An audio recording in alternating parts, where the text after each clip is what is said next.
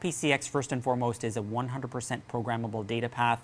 It is an NPU-based architecture, which means we can change microcode over time and evolve to new standards very, very easily. That's not what you see from merchant silicon in general, where today in access and aggregation, most merchant silicon there really fixed in function and can't evolve to meet new standards over time. Scalability, buffering, QoS, feature upgradability, these are all key advantages that we have with FPcx that will provide significant value to end customers beyond what's available in the market today.